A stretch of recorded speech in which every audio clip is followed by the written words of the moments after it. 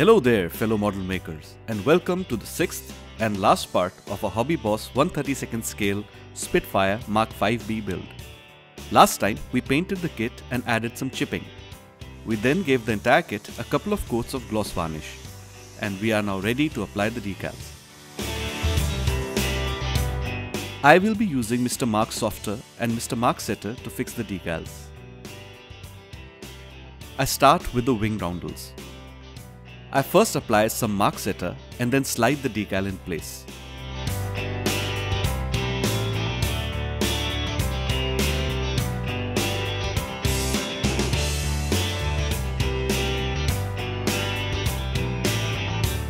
Once the decal is in place, I remove any liquid or air that may be trapped under it by gently rolling a Q-tip or cotton bud over it.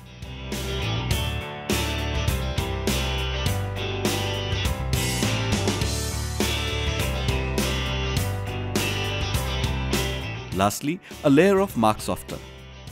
I will keep applying layers of Mark Softer till the decals conform to the surface perfectly. I must say that the Hobby Boss decals are excellent and soften and conform to the surface beautifully.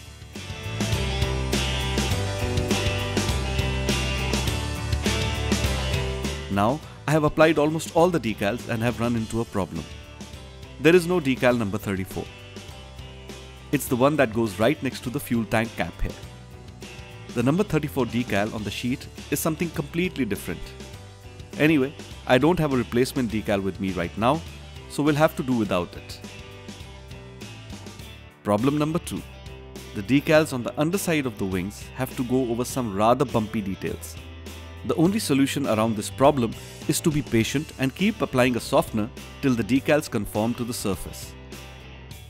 Fortunately, Hobby Boss decals are pretty good, and in the end, these decals did conform to the surface, if not perfectly. With the decals fixed, I hand painted the exhaust with burnt umber.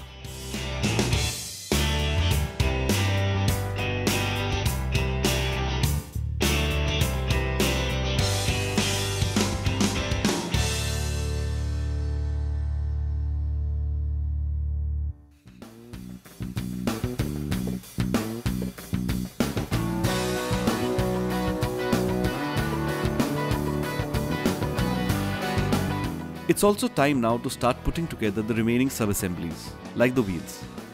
These tires are actually made of rubber, which is a feature I love in this kit. Naturally, I will not be painting the rubber tires with rubber paint. I will just leave them as they are.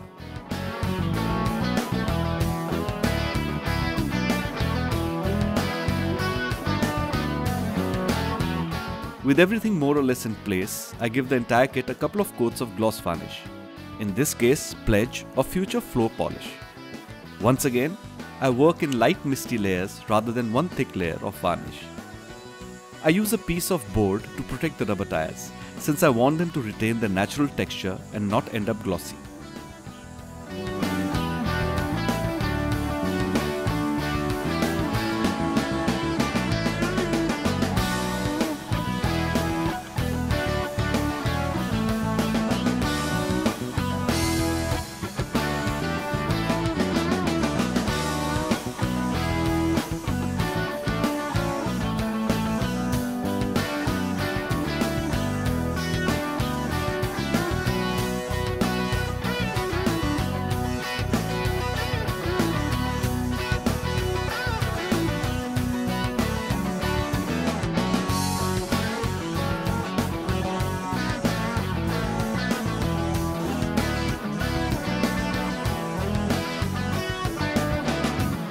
Once the varnish is dry, it's time to apply a wash. I will be applying an oil wash. I start by taking some ivory black and Van Dyke brown in a container. As you can see, this is not the first time I'm using this container to mix an oil wash.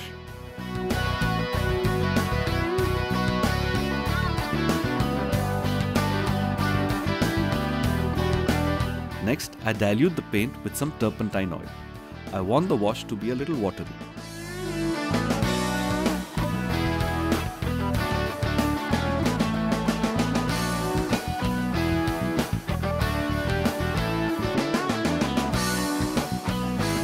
Now, onto the kit.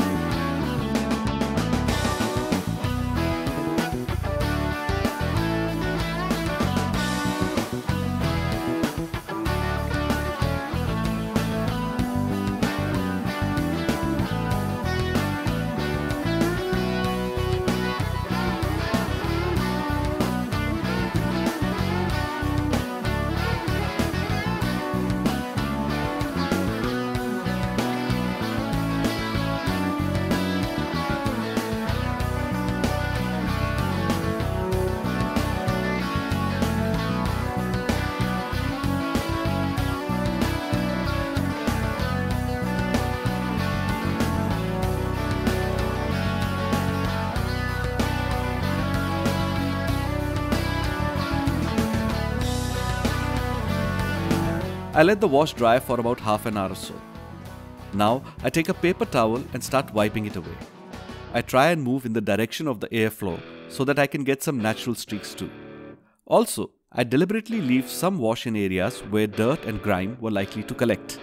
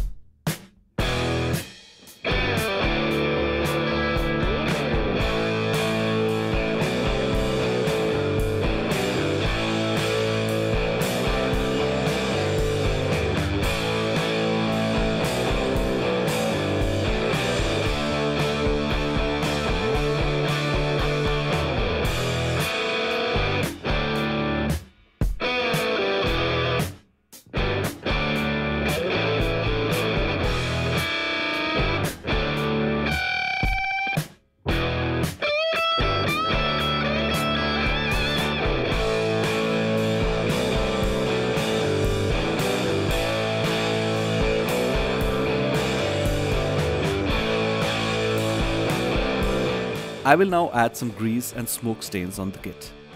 First, I use the black and brown oil colors to add some staining on the oil cooler and radiator. I just place some black and brown oil around the air exit and then use a brush to streak the oil.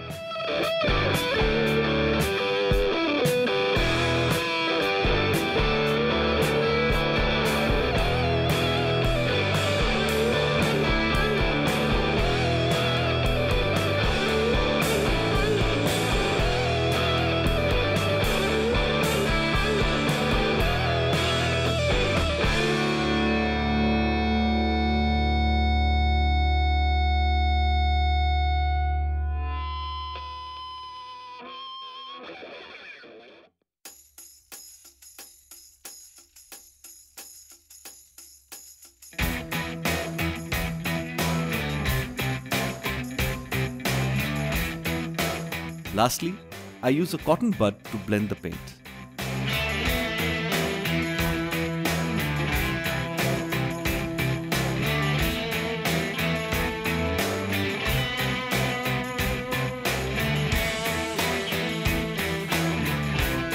To paint the smoke stain from the exhaust, I use soft pastels.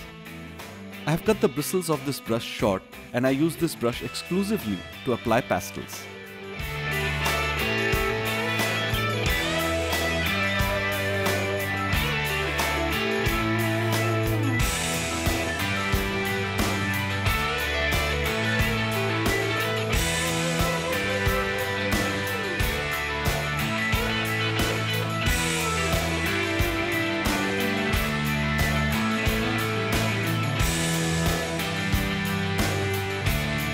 I give the exhausts a little texture by applying some rust pigments on them.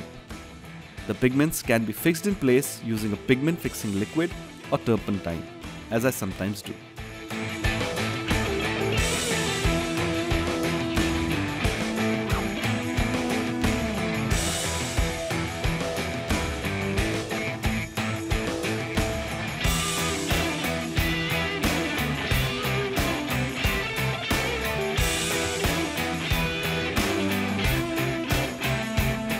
Finally, the entire kit is given a couple of misty coats of matte varnish.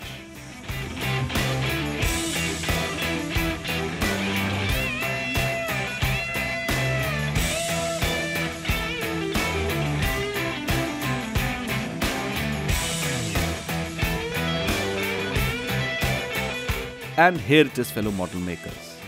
A long time coming, but finally my take on the Hobby Boss 1/32 scale Spitfire Mark 5B. I hope you enjoyed watching the video series as much as I enjoyed making it. Till next time, I wish you all the very best and happy modeling.